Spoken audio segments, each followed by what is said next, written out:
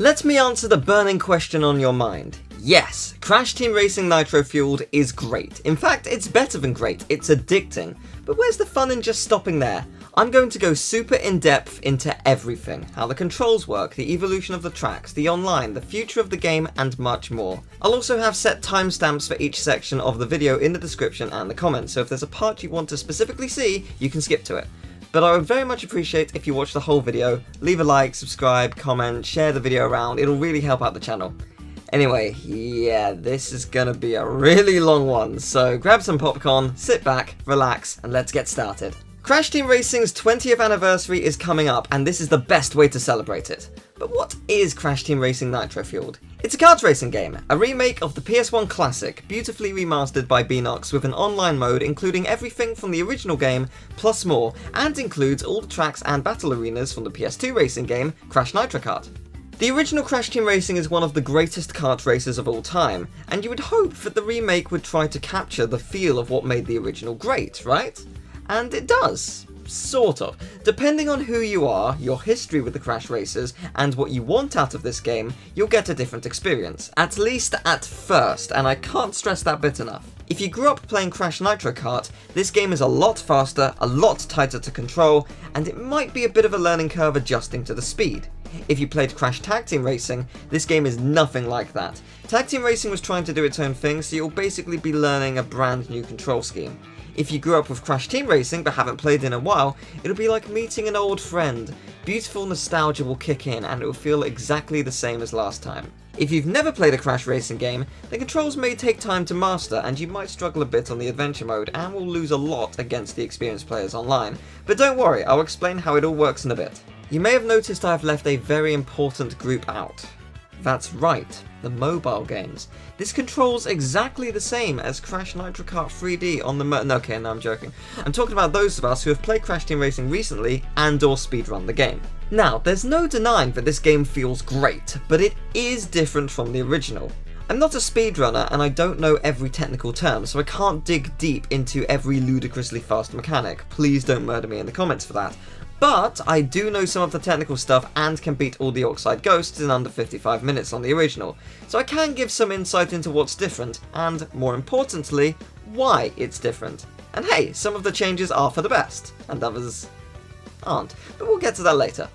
Let's talk about the controls. Crash Team Racing goes with the mentality of easy to play, tough to master, and as such has a rough difficulty level for beginners.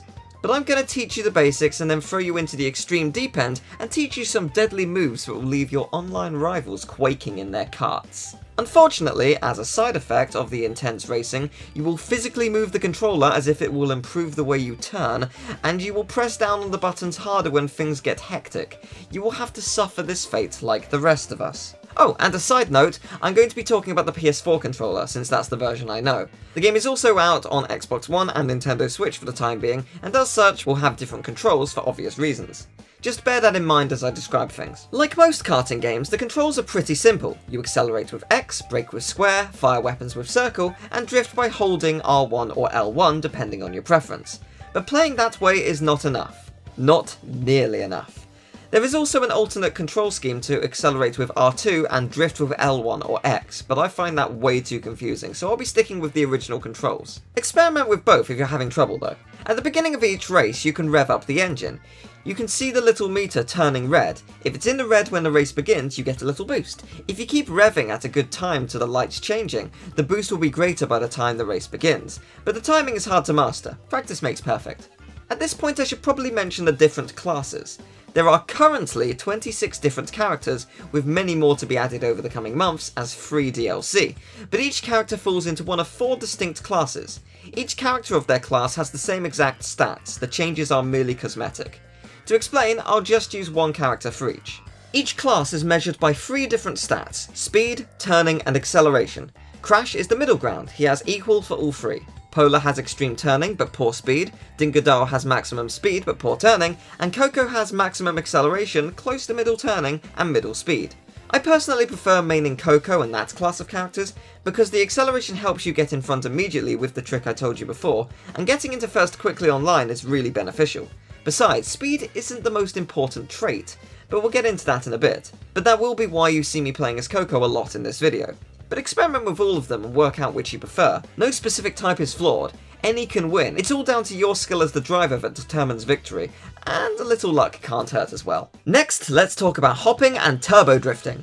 These are how you win, and with practice you will become infinitely better at the game. When you hold R1 or L1 based on preference, you can enter into a drift when turning, but you can also tap the button to do little hops. These hops are incredibly valuable when it comes to either dodging items in the way, or to help you reach new heights, or even take tight turns. Combine this with drifting and you can take any turn in the game, but it will take a lot of practice and you need to get the right angle for some of the tighter turns. I mentioned that the hop can help you reach new heights, and it's true. If you hop off a ramp or a cliff or something, when you land you get a boost, but you can also use it to reach many shortcuts throughout various tracks. Now let's talk about the more challenging technique, drift boosting. Take a look at the bar on the bottom right. If you're drifting with R1, when that bar goes into the red, if you tap L1 you get a little boost, with 3 boosts maximum per drift. The further along that bar you wait until you tap L1, the more boost you get out of it. This is an ingenious system which makes this kart racer the fastest of them all, but it's hard to get really good at. Fortunately, there are 3 different ways to see this boost. If you tap triangle, you can see the boost meter is different. There's a classic one used on the PS1, then there's an updated version of it with a rev counter, and also this new one that Beenox have made to make it easier to tell when to time the tapping of L1. I personally prefer the original one though, and I'll make a request to Beenox right now. The classic one has the end of the meter going into the centre of the screen, whereas the new one has a build-up of the red sliding into the side of the screen. When I was training to get good, I was looking purely at the meter for timing and using my peripheral vision to see what I'm doing on the track. Because I'm looking at the end of the meter, which is close to me driving, it made it easier to look at both at once. Now I'm looking at 2 things that are really far apart with the new system. Beenox, please can you add a version of the new one which is mirrored, because it's really elegant and helpful for learning the timing, but hard to manage 2 things at once, at least for me. When it comes to playing this game, I personally find using the D-pad as opposed to the analog stick much easier, but when training with drifting, use the D-pad in multiple ways to learn what you can manage. Maybe hold the opposite direction once you've entered into a drift. You can create a surprising amount of control by resisting fully drifting in one direction. In any case, I would personally recommend 4 tracks for training this. Number 1, Coco Park. The track is wide, and if you do all of these on time trial, you have no AI or hazards to get in your way. Just learn how to perfect it on your own time without worry. Number 2, Slide Coliseum. Not a difficult track, but has a bunch of tight turns in both directions, so you can learn to boost, hop jump to do tight turns, and also hop over the tyres for shortcuts. It's called Slide Coliseum for a reason, you know. Number 3, Turbo Track. Same as Coco Park, but there are a bunch of speed boosters scattered around, so you'll have to learn to maintain your boost and maintain it at great speed. Also, you'll need to learn to brake with square on some of the extreme turns. And on that note, don't be afraid to do a handbrake turn if you feel drifting or hopping isn't enough. It can stop you quickly and help you get out of some dangerous situations. Finally, number 4, Android Alley. I think this is a really fun track, but it's also pretty wide for the most part. There's a couple of complicated turns, but it's a nice wide track to learn drifting in a more complicated environment. If you're a complete beginner, these in my opinion are the easiest places to learn new skills, and I have no doubt you'll become a master in no time. Maybe try Rouge Tubes too, it's a very fun track. But that is the easy stuff out of the way. Let's get technical. A grander boost can be gained from the speed pads you'll find dotted around the various tracks.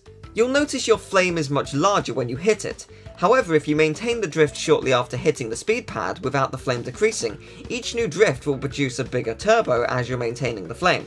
The flame is the biggest indicator that you've done it right. Android Alley is a good way to practice maintaining this boost, as the track is wide at points and there's a fair few speed pads. You can also keep this boost if you create a boost from a jump off a ramp. It doesn't have to be a big ramp, just as long as there's some kind of jumping surface and you land from a higher point for normal, you'll create a boost. Oh boy, I have the confusing job of teaching you about USF, otherwise known as Ultimate Sacred Fire. Yes, that's its actual name. Very few boost pads in the game will produce a blue flame. You'll know it's happened because a sparkle will reflect off your kart. You can't miss it. Also, you know, the flame will be blue. If you master drifting with this active, your speed will be so incredibly fast. If you know how to maintain it, as long as you don't hit any walls, you'll keep that boost and be unstoppable. If you jump off the boost ramp, sometimes you'll run out of USF before you hit the ground, or you'll land it and not have enough time to create a drift boost to maintain it. I recommend going into the ramp whilst drifting to create the boost before you land, and it will be easier to keep it going. The best place to learn this is probably Turbo Track or Tiny Temple. Every boost pad in this level is an ultimate Sacred Fire boost pad. Learning how to maintain the boost and also controlling your kart whilst doing so is important, but baby steps. Work with the smaller drifts on the other tracks first. Finally, I will teach you to the best of my limited ability how to do full 180-degree turning without losing speed. If there's a tight turn like the ones on Turbo Track or Cortex Castle, or one of my favourite turns on Electron Avenue, either mid-jump or on the ground, let go of the acceleration button and hold R1, square, and the down directional for whichever way you're turning. The majority of them will be down and right. If you do it right, you can turn the corner without losing speed. You can even do it in mid-air. However, sometimes it doesn't move the kart. Sometimes you just turn around in mid-air as you plummet in the direction you were heading.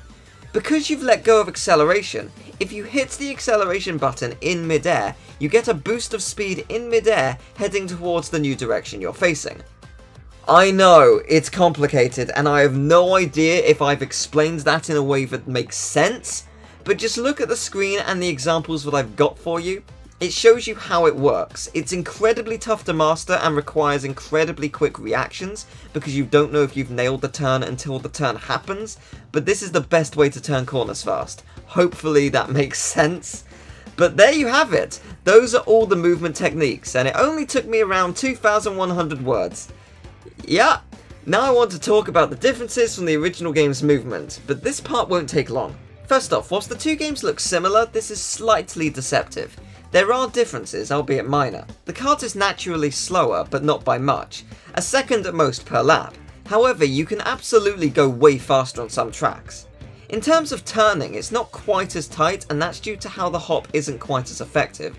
It's a tad more floaty, and that means you can't hop as many times as you used to be able to. There are also a couple of subtle changes when you come out of a drift. You sort of slide a little at the end of the boost, and it's different to adjust to, especially if you're used to the original. But as I said in the beginning, the game will feel weird at first, but you can adjust after an hour or two. It took me a couple hours, but I'm not as good as others at the game. Finally, let's talk about Ultimate Sacred Fire.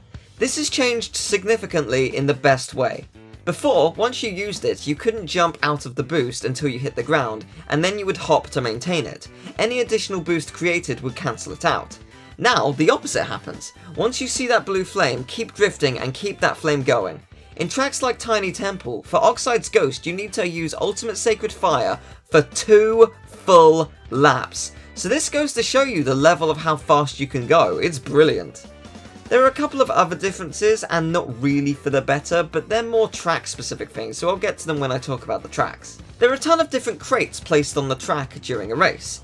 There's the Wumpa crates, which give you Wumpa fruit. If you collect 10 of them, your speed increases and your weapons will become more powerful, but be warned, take damage from a weapon and you'll lose some Wumpa fruit. And then there's the weapon crates. The weapons in this game have quite the range. Let's go through them. The bomb!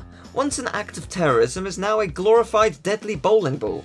You get 1 to 3 bombs, which go in the direction you're facing. You can throw them backwards by holding back on the D-pad or analog stick, and you can also remotely detonate them next to someone if it won't hit them by pressing the fire button again. When upgraded with Wumpa Fruit, it has a bigger blast radius and also homes in a little. The green beaker bottle potion thing can be placed on the track for someone to hit and spin out. You can also fling this forward by holding forward when you throw it. Its upgrade turns it red, and when hit you spin out, move slower for a bit, and you can't fire your weapon. You also get a little rain cloud over your head, and all your rivals might want to hug you because things are clearly not going right in your life. A TNT can be placed behind you. If you land on it, you have 3 seconds to jump, I think 5 times to get rid of it. If not, you explode! However, beware of people with it on their head. If they get rid of it, it could fly backwards and hit you. The upgraded version of it is a nitro crate, which simply causes you to crash out. Realistically, you would actually die. Don't play with dynamite or nitroglycerin. The homing rocket goes for the person in front of you. This can be avoided by going around a corner, causing it to miss you. Sometimes erratic movement can also cause it to miss, but that's not too common. You can get 1 to 3 rockets at a time, and the upgraded version just makes it faster. Speaking of faster, there's the power boost. It literally gives you a boost of speed, not the drug. The upgraded version just lasts a little longer. Again, not the drug. Aku Aku, or Uka Uka, depending on what character you're driving as, shows up to make you go faster. They also allow you to not get slowed down by different terrain, which is handy for cutting corners, and they also make you invincible. Drive into your rivals to take them out. The upgraded version just lasts longer. The shield will protect you from anything, however it runs out if you hit something or after a certain time limit, like 10 seconds or something. You can also throw it directly in front of you to hit your rivals.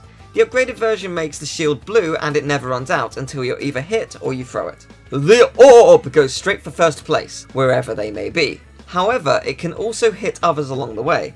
If you're really far ahead when you're playing online, you will almost certainly see at least 4 of these. And finally, the clock. This spins everyone out and everyone drives slower for a small period of time, apart from the person who used it. When racing online, this will clock block every experienced player and stop their ultimate sacred fire speed streak.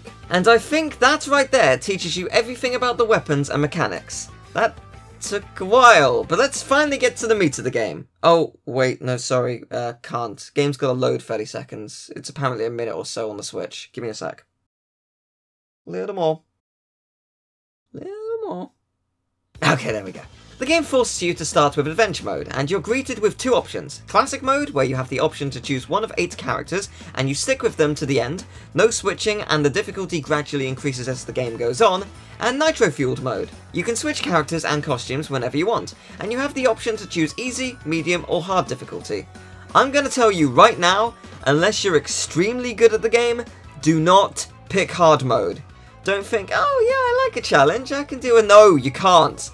Believe me, hard mode is brutal, way beyond what anyone was expecting, and I absolutely love it, but oh boy, it doesn't mess around. The game's opening cutscene is absolutely beautiful, but that sums up the game as a whole. I mean, you've been watching the footage, the game is gorgeous. When you compare it to the original, as great as it looked at the time, there's just no contest. They've poured so much life into everything, and in my opinion, especially the boss cutscenes. I personally love the Komodo Joe cutscene. They've turned him from an boss in Crash 2 to an epic, sinister, magic badass, and I would honestly totally be up to seeing him upgraded to a top tier villain. They could do so much with him, but I'm getting ahead of myself. Nitrous Oxide is the fastest racer in the galaxy, and he's ready to challenge the champion of Earth in a race for the planet. If we lose, he'll turn the planet into a giant parking lot and make us his sliver minions. Sorry, can't say slaves anymore. The ratings board is watching. Can't say fumbling, can't say bugger. So no time to waste, we gotta stop him. Depending on who you play as, you're greeted by someone different. If you're Crash or another good character, Aku Aku will be the tutorial mask. And if you're Cortex or a different bad guy, it'll be Louis Armstrong. Congratulations! You win a trophy! I have no idea what they did to Uku Uku's voice direction, because it's still John DiMaggio, who made him menacing in the Insane trilogy, but he just sounds like Louis Armstrong, and I cannot get it out of my head. Oxide, please don't turn Earth into a parking lot. It's a wonderful world! Each hub world has 4 tracks. Win those races to get the trophies and unlock the boss door. Take down the boss, race for more trophies, rinse and repeat until you face Oxide. Each boss has a different weapon they prioritise and purely sends behind them. Ripperoo will fire TNTs at you, Papu Papu potions, Komodo Joe airborne TNTs, Pinstripe sends never-ending bombs, and Oxide sends literally everything and the kitchen sink. But once you beat Oxide, he'll challenge you to another race once you collect all his time relics, because he's very bitter about you beating him. If you thought this game was over, oh no, it's only just begun. But hey, you unlock Oxide as a playable character, so that's super cool. I suppose I should talk about the game's biggest fault. I just don't get how broken this AI is. When items and things like that are just completely pointless in order to use, and they're not going to help you in the race because the AI is just essentially going to cheat and rubber band. No matter how much distance you put between you, they will eventually make a miraculous comeback, so the end of the race is the only part that really counts. Come on, IGN. But seriously, this game doesn't rubber band. They have set speeds and the AI is really good, but it doesn't rubber band.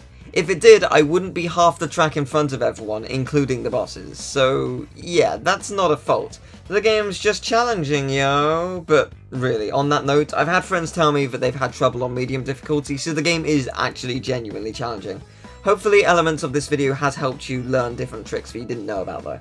Instead of a fault, I'll actually list a positive. For how much life is poured into each track, this game runs at a stable 30 frames per second. I've not once seen it lag. I'm sure some people would prefer 60 frames, but honestly, it runs really well in 30. So, now Oxide's up to the ante, there's a lot to unravel. You have to collect all 18 time relics, each track has one. You have to beat the track in a set time, and whilst the number is always intimidating at first, there are time crates scattered around. They have the numbers 1 to 3 on it, and that freezes the clock by that number of seconds. If you collect all the crates, you get 10 seconds taken off your final time. So it's definitely worth going for all of them, once you master movement. Each relic challenge has 3 tiers, Sapphire, Gold, and Platinum. To beat the game, you only need to go for Sapphire, though the final adventure mode percentage does go to 101% if you get all Gold relics. Platinum relics are purely for bragging rights, and I guess you also get a cool platinum paint job option once you get them all. But they are no joke, you will suffer. Once you collect 10 relics, a new track called Slide Coliseum opens up for you to take on its relic challenge, and only its relic challenge, at least in adventure mode. Besides that, there's the CTR challenge tokens. You have to face a slightly harder AI, collecting the letters C, T, and R that are hidden somewhere on the track, and win the race. I absolutely adore these, they're really fun. The colours of the tokens are red, blue, green and yellow, and they correspond to a gem tournament we'll get to in a minute. On top of that though, there's also the purple tokens. You must collect 20 crystals in the arena in a short amount of time. And if you're on hard mode, when I say short, oh boy, I mean short. You better learn where those crystals are and work out the best route to them, because they don't give you long at all. Once you get all the tokens, you'll find there are gem cups. The tracks in that coloured gem cup are the same as the coloured token for it. Makes sense, right? But what happens with the purple ones? Well, you race against the bosses in a tournament on their home turfs. I love this idea. It's such a cool experience to face the bosses again, but under more fair circumstances. Once you get all the gems, a new track called Turbo Track unlocks, and that'll be the final relic before you can take on Oxide once more. Once you take on Oxide and win once more, you've done it! You beat the game! You also get his hover car as a kart option, which is incredibly cool. Like, that is the dream as a kid when you had the original game. Outside of adventure mode, there is plenty to do. For starters, there are 13 other tracks, which are based off of those from Crash Nitro Kart. And I say based because they've changed a fair bit. In the original game, there was an anti-gravity feature, but that's no longer present. Sections of the track have been changed or removed as a result. However, this is not a bad thing. In fact, these tracks are the best they've ever been. In the original game, I never got to appreciate how fun they are due to the original game's mechanics being slow and a bit stiff. Simple shortcuts felt challenging in a way that was frustrating. Now, everything feels smooth, fun, and the levels are really good at teaching you tricks. There are actually relic and CTR challenges for the Nitro Kart tracks as well, though they don't yield any reward as of right now. They're more just there for you to try should you want to. Though I will say, compared to its Crash Team Racing counterpart, the Nitro Kart Platinum relics are incredibly easy. The time for Platinum is similar or the same to what it was in the original game, and the original game is much slower, so it's just an absolute cakewalk. Oh, and I genuinely forgot to mention, no literally, I'm ad-libbing this in. This game has a mirror mode. It's absolutely incredible, and it feels so wrong. The tracks just feel wrong, it's weird. I love it, but it's weird. On top of those, you can also race in cups with 4 races in each, but they don't give you any reward. It's more for fun, especially if you have a friend or 3 beside you to play along. Oh, I almost forgot! The remastered soundtrack is fantastic. There's a lot of really cool touches, like in Rouge's Tube's theme. It uses a submarine sonar as part of the instrumentation, which I think is brilliant.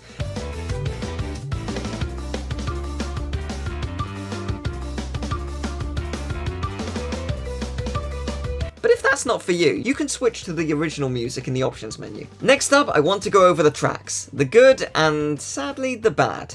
And speaking of the bad, hey, it's Crash Cove! This game prioritizes speed to create height, for the most part. Obviously, how you jump off of a ramp helps, but in this instance, the jump in Crash Cove is terrible.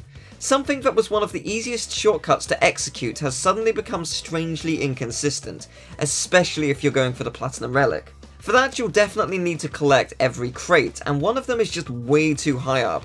The characters just don't want to reach it all the time, it's so strange.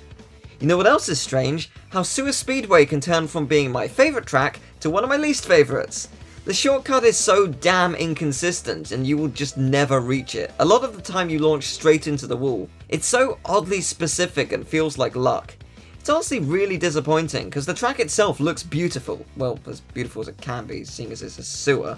But on top of that, the walls sort of act like a magnet. They push and pull and magnetize you so you can move around them, and it just doesn't feel as smooth as it did in the original game. Though that is something you sort of get used to over time. Finally, on the bad scale, we have Dragon Mines.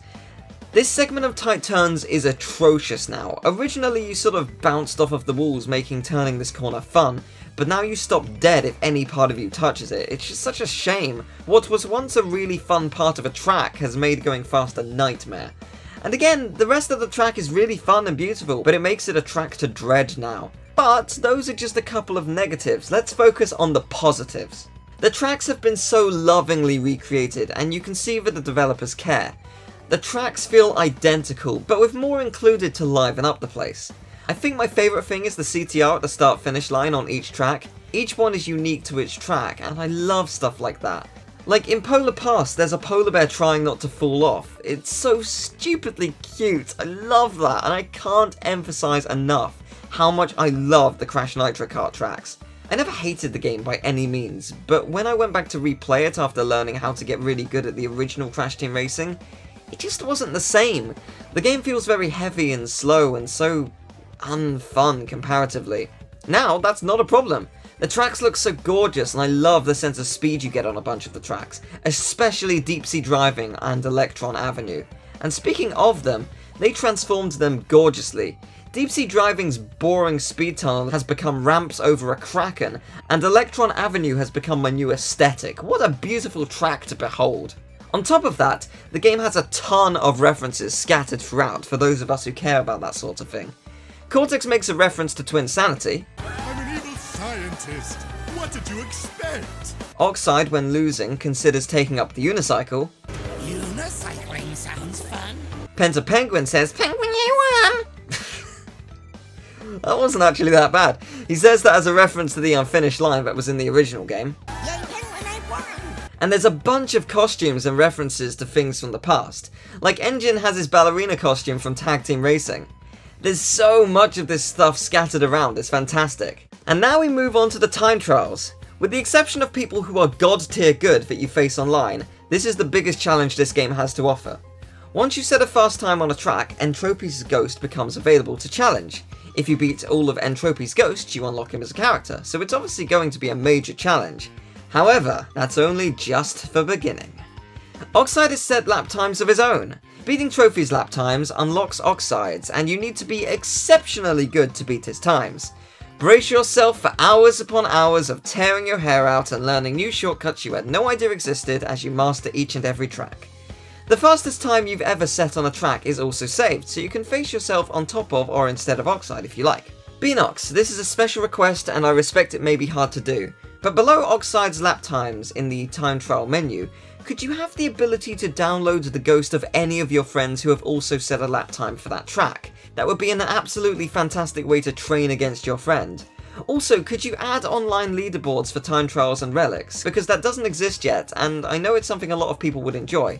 I know plenty of people who kept competitively trying to beat the times for relics on the Insane trilogy. And finally, before we get to the online stuff, let's talk about the battle mode. The battle mode from the original game returns, but with some awesome differences. For one, you don't have to play with friends, you can choose easy, medium or hard AI, which is really cool. Secondly, there are multiple modes. You have Steal the Bacon, where a flag with a picture of bacon will be hidden somewhere on the battle map. You get the flag to bring it to your team base before the other team. The downside to this is the flag seems to spawn in this same exact spot, which makes it really boring really quickly. Beanox, maybe implementing a randomized set of different locations would be good. Capture the flag as you bring the flag of the opposing team back to your base, but your flag must be in your base to do it. As a 1v1 match, it's pretty boring, but when more people join in, it's a lot of fun. Limit Battle is a point-based brawl. Hit your opponent to get a point. Get as many points in the time limit to win. It gets very intense very quickly, it's a lot of fun. Last Kart Driving, same principle as Limit Battle, but you have a live system instead. Choose a small arena, pick 7 hard AI, and pray you'll survive. It's definitely some of the most intense action you'll find in the game. However, Beanox, it would be really cool if you added a stat screen to the end of this, so you could see who attacked whom and how many times. I love that kind of thing, and without it, it's almost kind of like a hollow victory or failure of sorts. And finally, Crystal Grab.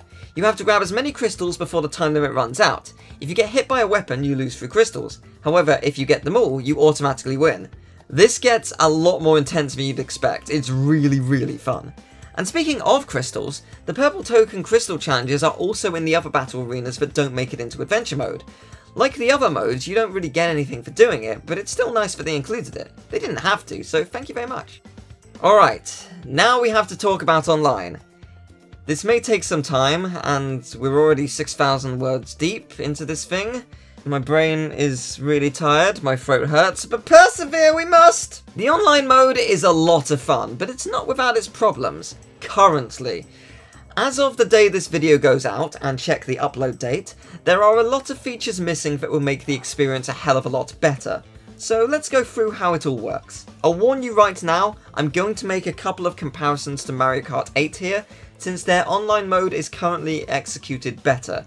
So you can cross that one off your bingo cards. Let's see, what else is there? The rubber banding that doesn't exist makes this the Dark Souls of kart racers. No, it's so hard! Oh my god, it's so nostalgic! Oh, I love the way Kiki drives in this game. She's way better than her brother Kesh Banana Booty. Grrr, I hate that night oxymoron from the planet Fartnerva.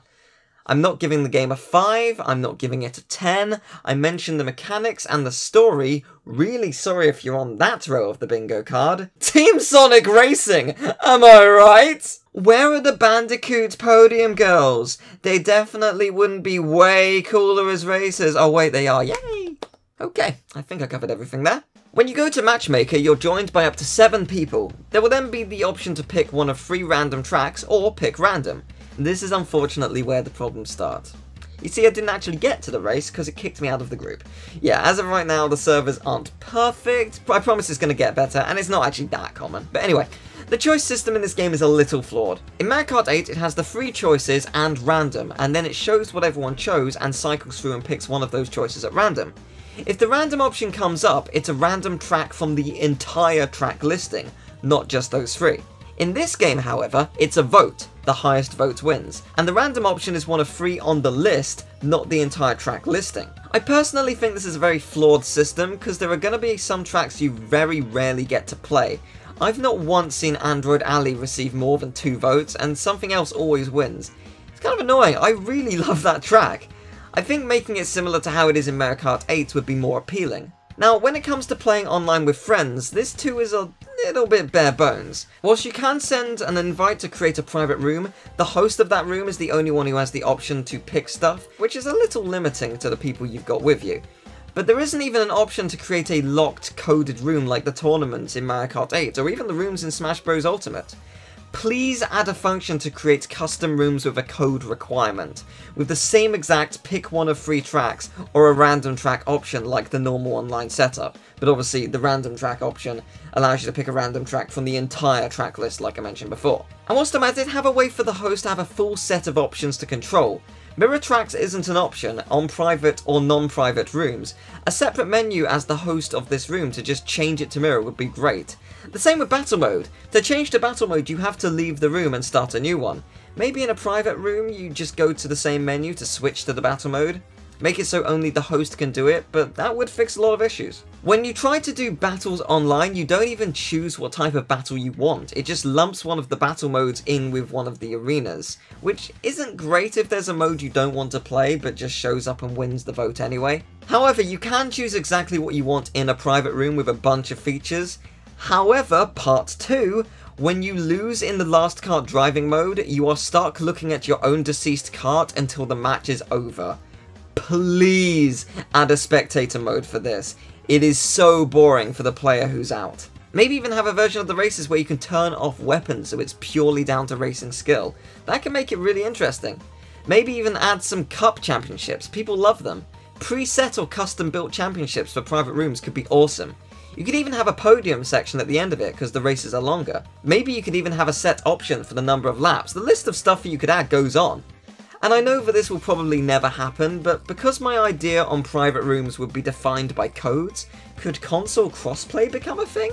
I mean, I'm guessing not due to the loading difference between Switch and PS4 and stuff, but it's just a suggestion. I know that I've just listed a ton of stuff, but I really want to see the online mode get better and better as time goes on, and hopefully some of these will happen. In the online races, there's another issue that pops up a lot, unfortunately, and that is skill level. From what I've heard, there's something hidden going on in the background that pairs you up with people of similar skill, but that doesn't seem to be happening as much at the moment, possibly because the game's too new. When first place finishes a race online, a 30-second countdown commences, giving people a small chance to finish the race. This is so much better than the 20 seconds it originally was. You don't have to wait too long, and it gives people who are having an intense battle a chance to conclude it, though that's not always going to happen. However, I do have a suggestion, and I sort of mentioned this with the battle mode. Once you finish the race, have a spectator mode similar to Formula 1.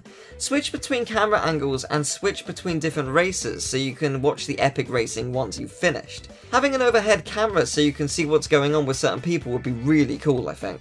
I know I've said a lot of negatives online, and they're not really intended to be negatives, just more, it would be great if you could add this over time, but let me state, the online is fine, it's really fun, but it could just be so much more. And that's why I'm bringing it up. Maybe Beenox one day will see this and be like, yeah, okay, we'll consider it.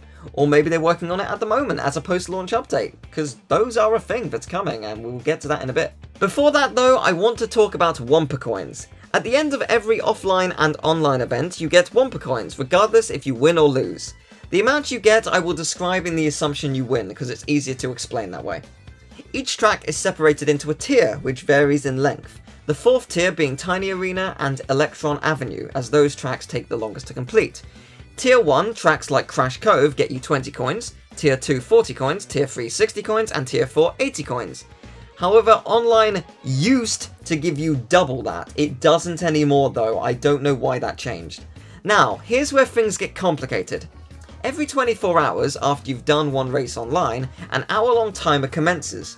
During this time, your amount times is by 2.5, so Tier 1 tracks get 100 coins, Tier 2 200 coins, Tier 3 300 coins, and Tier 4 400 coins if you win. It's also possible that this ends once you've earned over 3,000 coins. They take roughly the same amount of time.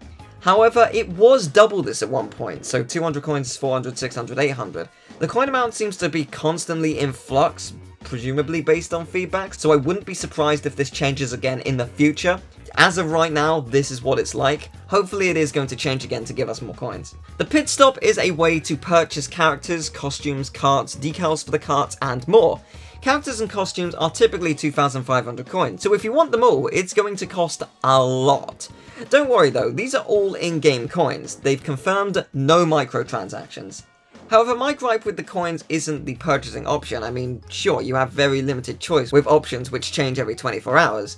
It would be nicer if you could just choose what you want from a list, but it doesn't bother me. What does bother me is that you don't get rewarded for doing something cool or really good. Like Oxide's Ghost, for example. I just get the same amount of coins I would elsewhere. So beating Oxide's Ghost on Crash Cove, one of the biggest challenges, only gives me 20 coins. Really? That's pretty silly. I feel like you should either get more or get a massive 5,000 to 10,000 coin payout after beating all of them. All you get is a trophy for bragging rights and an Entropy skin. I love the challenge and I would do it again, but I don't think that that's nearly enough. And also, for some reason, if you're not connected to the internet, even when you're doing an offline race, you don't get coins. That's really silly. But you don't have to be a PlayStation Plus, Xbox Live, or Nintendo Online member to get coins, so that's nice, you just need to be connected. It's still really silly though. However, please Beenox do this, it's a fantastic idea. My friend Laura came up with a really good idea to cater to those who don't have an online subscription like herself. Daily and weekly challenges, similar to that of Rayman Legends. Doing well in a daily challenge could yield up to 1,000 coins, and then the weekly challenge could give more, like 3,000 or something. It's pretty infuriating to unlock things if you don't have a subscription, so that could be a really nice countermeasure for it, and just genuinely really fun. Thank you very much for that, Laura. Finally, let's talk about the future.